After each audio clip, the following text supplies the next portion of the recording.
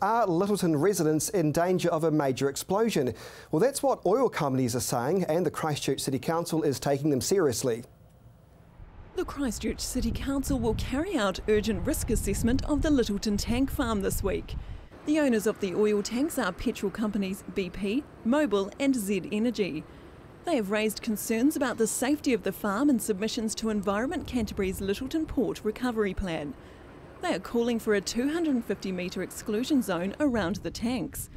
They say the zone would prevent danger to 30 homes nearby in the event of a disastrous fire or explosion.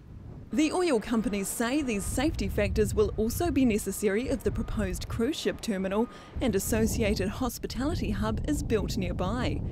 Homes in the area were evacuated last year when a landslide fell into one tank, causing a leak.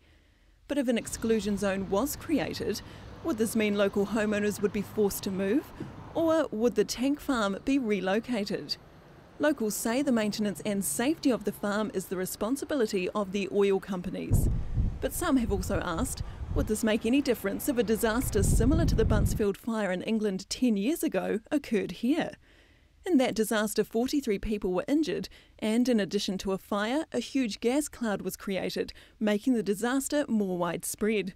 The Christchurch City Council begins assessment work on Friday, and Lyttelton Port is yet to respond with its recommendations.